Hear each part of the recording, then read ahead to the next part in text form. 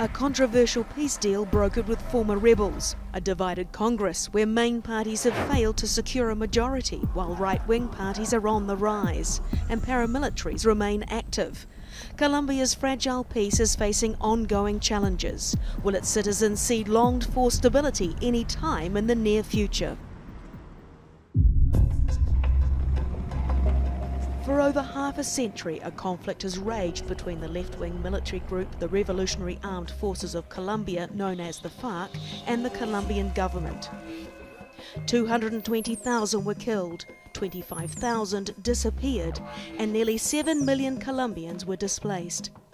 But at the end of 2016, President Juan Manuel Santos pushed through a new deal that hinged on a simple trade-off.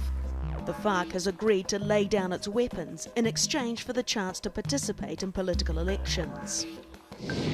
Desde hoy soy candidato a la presidencia de la República, representando a mi partido, la Fuerza Alternativa Revolucionaria del Común, y me comprometo a encabezar ese gobierno de transición que genere las condiciones para el nacimiento de una nueva Colombia.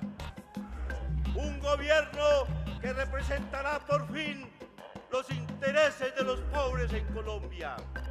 In summer 2017, the former rebels handed over their arms to the UN. A stockpile of more than 8,100 guns, 22 tons of explosives and thousands of grenades and landmines, signalling what many hoped would be an end to the violence.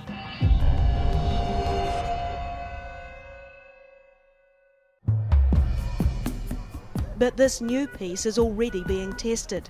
The country is battling corruption and a rising right wing. At the height of its influence, the group controlled as much as a quarter of the country's territory.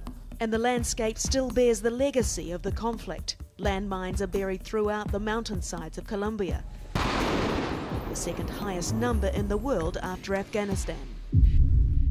¡Viva!